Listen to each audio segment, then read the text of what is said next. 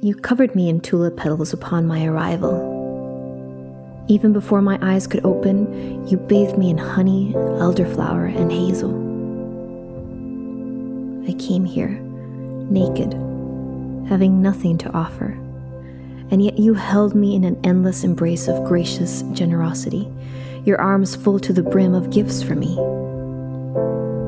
I take a breath.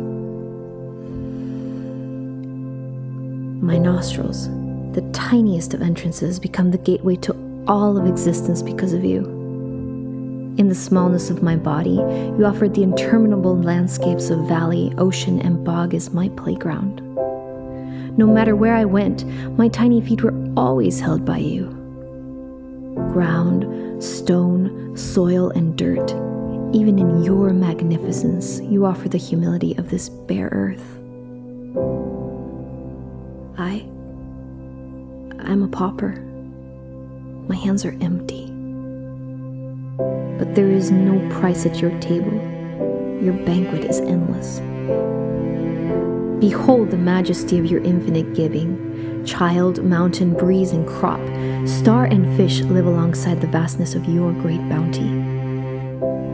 I walk this earth with my naked skin and open mouth. You meet me with cherry trees, orange groves, and the great mystery of the tiny pomegranate seed.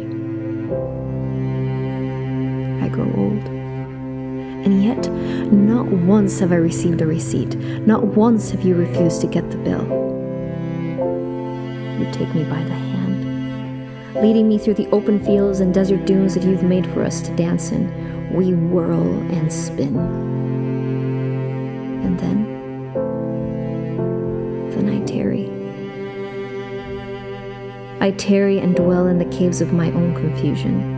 I call you names in this dripping cavern of dirty lichen and unhappy mud.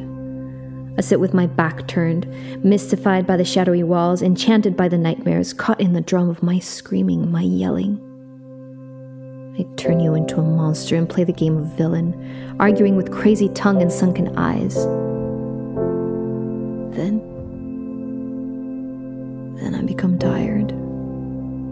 My voice is hoarse. I beat my clenched fists one last time and succumb deep into the slumber of pacified paroxysm. And in the quiet of sleep, in the stillness of repose, you show me that cave, lichen, fists, and tears were also a gift from you.